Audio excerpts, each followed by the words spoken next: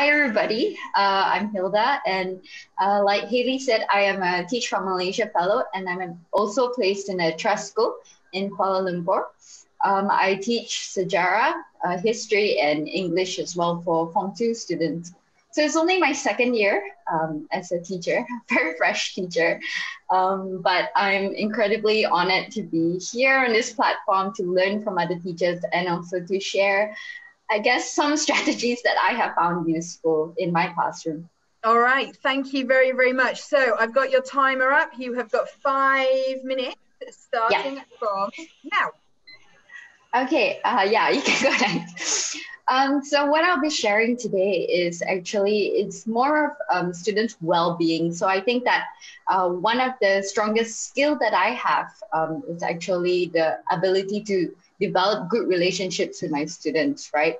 How do I tap into their well-being? How do I know more about them? And I think that has played a very big part in my teaching journey, because I feel that it helps me reach out to the toughest kids, right? The kids who don't want to sit down in the classroom, the kids who don't want to do their work, right? But when I have that relationship with them, it becomes easier for me to reach out to them. So I'm just going to share a few strategies. This is what I call a temperature check, which I do at the start of every class, right? And these are just things that random pictures that I got from the internet. You can check it out. Is like feelings posters, mood charts. So some of it, like the slides, I design myself. I just choose my favorite character. I get them in different moods. Then I put a number there. So what I do is that at the start of every class, I ask my students, I said, how are you feeling today? Show me a number. And we actually have this strategy where I'll be like, okay, ready, 1, 2, 3. And then they hit twice, and then they show a number just to get everybody, to do it. So they're like, pop, pop, and then they show a number. So I'll pick out a few, like, okay, why are you feeling like number 1? And I don't say like, maybe number 1 looks happy to them, right? And they have the chance to articulate how they actually feel that day. And I find that this really helps. At the start of the year, it's usually very weird for the students, because most of them are like, why does this teacher keep asking me how am I feeling, right? But as time goes by, I realize that they like it, and before I can even ask them, they're like, teacher, today I feel tired, or teacher, today something bad happened to me. And it really encourages a whole sharing session with them. There are times where I do just cut the whole class into half, because I want them to talk about how they're feeling. And it really helps me set a lot of expectations. It helps me set expectations for myself and for them, because then I don't end up feeling disappointed, when they're in my class and I'm teaching and no kid is paying attention. At least I know that, okay, they had a rough week maybe. They are feeling really tired, or there's too much work. So that helps me set the expectations for them. And after a while, I realized that the kids start to take on it. They start to ask me back, teacher, how are you feeling today? And it's very nice, because then I get to be vulnerable with them as well. I get to tell them, like, for example, I said, hey, today I'm actually really tired, and I had such a busy week, right? Do you mind if let's just focus on doing some exercise today? Then they're like, yeah, sure, teacher, kind of thing. So that is one of my strategies. You can go to the next one. This is also a temperature check.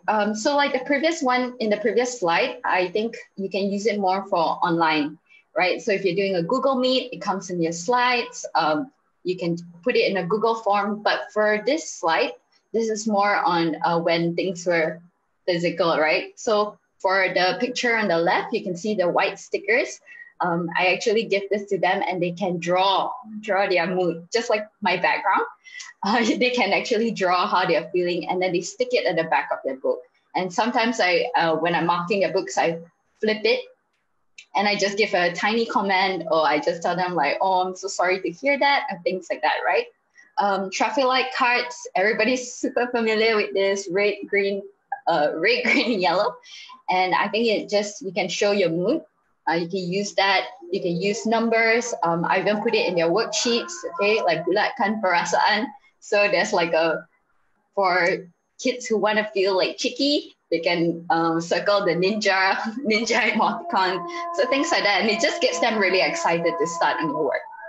Yeah, so that's all for temperature check. We'll move on to the next one. This was some things that I think I got a lot of feedback from other teachers on. They saw it on either my Instagram stories, and they told me that, hey, this really helps me reach out to the kids, right? So the first one is a Spotify playlist. This is a picture from Pinterest, but I adopted the idea where I get the whole class to write down a list of songs that they like, a song that will get them pumped up. And I make the rules like, okay, no explicit words in this, it has to be either in English. So I put it all in a Spotify playlist. And sometimes when they're doing work, I play their songs. And I think that this idea actually came from when I was reflecting on my own learning, right? I'm thinking that when I study, I like to listen to music, right? So why can't these kids have the same environment? And so I brought that into the classroom. So every class, I have to have this speaker, I have to have my laptop, and I'll play their songs. And surprisingly, this really works because every kid just stays in their seat, and they're just like bobbing their heads, doing their work, and it really gets them motivated. And sometimes this can be used as either a punishment or a reward. So I can tell them like, okay, like, you guys are too noisy, we'll have to cut on the songs. Then they'll be like, oh, like, or, okay, can we behave? Can we sit in our seats, and do our work properly? Then they're like, yeah, only if you play us a song. So I said, okay, so it's a give and take. The second picture is what I call Origami Wednesday. I do this a lot for my English classes because I think my school started introducing 1.5 hours period of English class, and that's really long for a kid to just be continuously learning on the same subject. So what I do is I just pick a random origami video, and I give them origami papers that you can get at Daiso for about 400 pieces for 5 ringgit, 6 ringgit.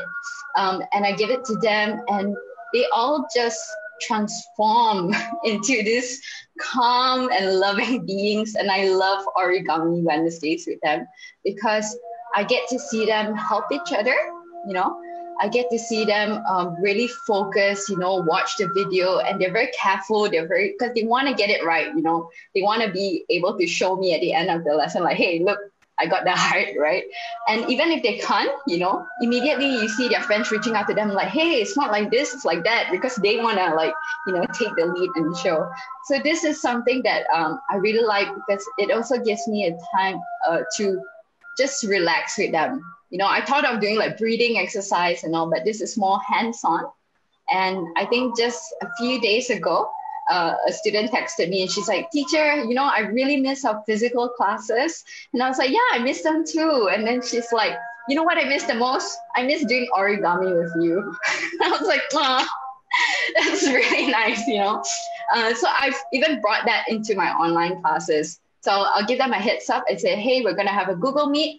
Make sure you have a square piece of paper, and we're going to start it off with origami. And so they all come ready with their piece of paper, and we will do a simple origami. Not too long, 3 to 4 minutes, and then we'll start off the lesson. Okay, and the next slide. Okay, so this is 2 very weird pictures. The one on the right is Kid President. So what I do with him is that I show a lot of his videos in my class. And videos are another way to just keep them engaged. And I love Kid President because he talks about a lot of stuff. He talks about bullying, talks about kindness, and the kids, they love him because he's so funny, and it improves their English just listening to him. So I show a lot of videos in my English class. And the picture on the left, the remote thing, is actually something that I got from Lazada. It's a mini keyboard, and I feel like it's an essential for every teacher who uses a PowerPoint, because in this mini keyboard, you can actually control your slides, you can type, and you can do a lot of things, And the moment I got this, I remember walking in the class, and I was like, hey, this is my mini keyboard. And all the kids thought I was super cool. They thought that I was they're like, wow, teacher, that looks like a Game Boy, So they're like, and then they would love to answer a question. So if they get to answer a question, they get to hold the mini keyboard and actually type it in. So it feels like a game for them, right? And there's actually a sensor over there. So you can actually use it to scroll as well. And then the other teachers start noticing this when there were observations. They're like, hey, what's that you have there, you know? So I think that then I start to like buy more and give it as gifts, and the teachers love it. So if you're like a PK or you're finding a gift for a teacher, actually this would be a very good gift. It's only about 17 ringgit that I got from Lazada. And I just felt like, okay, I just need to share this. So yeah, I think that's all for my sharing. Thank you very, very much. I can see a lot of comments in the boxes, especially about Origami Wednesdays and people wanting to go to school on Wednesdays. But it's really interesting, right, seeing children engage with something where they can concentrate and where they can be successful. Have you managed to replicate that with your online classes? Well, yeah, for temperature checks, I've done it. Origami, I've done it. Then I do show them videos from time to time. But I think like with online classes, I do miss the whole being physical with your students element. I feel like that really bonds us together. And now it's pretty hard. But one thing that I do try to do is that if, let's say, I'm giving like a Google form to my kids, I make sure that I add in a temperature check, just to see how you're doing. Like, how are you coping with the whole pandemic, right? Tell me why. And they share it. And then I reach out to the students who are not doing so good. Like, hey, do you want to talk about it? And things like that. Yeah. And I guess conversations like that come through a relationship of trust, and they come through a long period of getting to know children. And I think, I don't know about you guys, but I found the second school closure to be harder than the first in a lot of ways. Have you noticed that with your students? And definitely. I think with the first one, I think the students everybody was still trying to figure it out, right? But with the second one, I think the students just went into this like, oh, I'm done, you know? And then with no exams, end of the year exams being postponed to next year, they just have less urgency to learn. And it was so hard to reach out to them. Absolutely, absolutely. Right, Jasmine, you've got your hand up. Have you got a question? I don't have maybe I have a question and a statement, but like, I just want to say this is so inspiring. And like, you know what, like I can just see Hayley is always so excited about Teach Me, and I can see why. So I actually think you are just giving the students such a good voice and a truthful voice, you know, and they are obviously warming up to you, and they're actually going beyond what you expected. You know, I listened to every word you said now, and you're taking it to another level in Malaysia. So thank you so much for that. And I think the sharing is important now. I'm just like, oh, we need to roll this out to every teacher. Everywhere, you know, because you have just gone like above and beyond. So thank you so much for this. Because thank you. You know, some of us are aware of this, but you're actually showing us how it works in action. Thank you so much. Thanks, Jasmine. Hi, Hayley, I've got a question for Hilda, if you don't mind. Hilda, thank you so much for that sharing. I don't know whether it's because I'm hungry, but one of it looks like a cookie that's saying, eat me. You know, but anyway, I just wanted to find out from you, how do you incorporate the vocabulary needed for some of these students to actually express their feelings? Because, you know, sometimes the students are feeling a certain emotion, but they do not know exactly how to verbalize that. So is there any strategies that you have used? Yes, actually, I think I should have included that as well. I have this mood chart.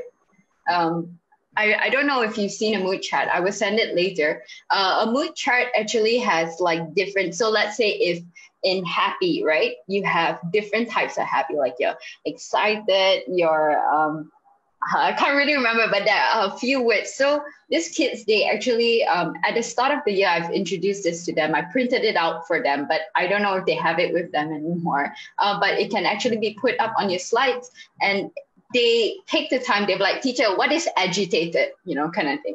So I explained to them what is the difference between this, and this actually expands, yeah. And sometimes they like to be cheeky. They like to say like, "Oh, teacher, I am for example, if let's say they say agitated, right? I am agitated, you know, kind of thing. And then I get them. I'm like, okay, tell me why, you know. Then I say, okay, actually, that's not agitated. That it's annoyed or something like that, right? Yeah. Then they learn from that. I think that's really interesting, because English has got a blessing and a curse with the number of synonyms we have for things, but they're very subtle. The other, have you used the mood tree, where there are lots of different blobs of people doing different? That's a really nice visual poster as well, which you start to see the subtleties of language, because it's emotional vocabulary is incredibly difficult even for adults sometimes to try and articulate. So getting the students into that way of describing exactly how they're feeling, it takes time though, right? It does. And sometimes, I guess sometimes at the start of it, you feel like giving up. You feel like just going straight into your lesson. But I've seen the benefits of it. I think I've seen how this has worked over my first year in teaching. And I think that that's something I want to hold on to be listening. Thank you very, very much for that. And I think it's a testament to routine and commitment, and to using things again and again to make sure that things work, to have the very, very few ideas happen immediately. It takes time. So thank you very much for sharing those things. Right.